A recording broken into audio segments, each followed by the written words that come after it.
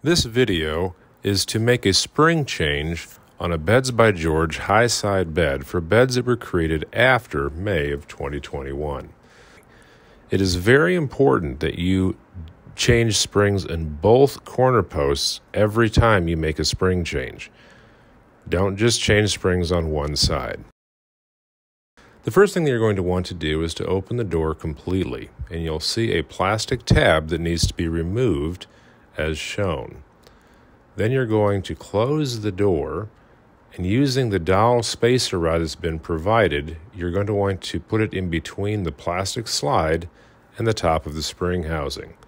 This will stop the door from closing completely. Once that is in place, you're able to pull the door slightly up and towards you to have the door pin engage into the slot that's cut into the corner post.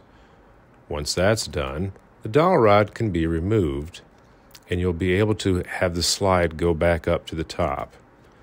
Now you'll remove the two screws that hold the cover plate in place, and that exposes the spring housing behind. You will see a top rub plate that needs to be removed, and you'll keep this.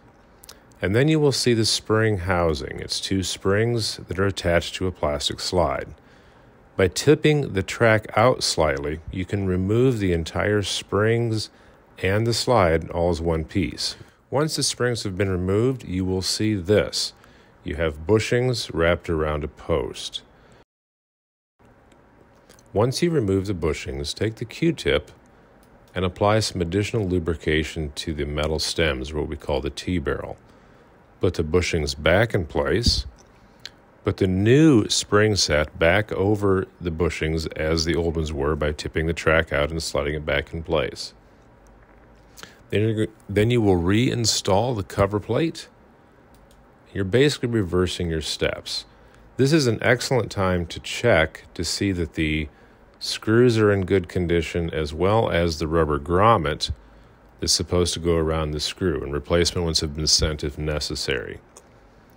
Then you will put the dowel rod back in place, pulling the spring down, put the dowel rod in place, and simply by pushing the door inward, it re-engages with the slide.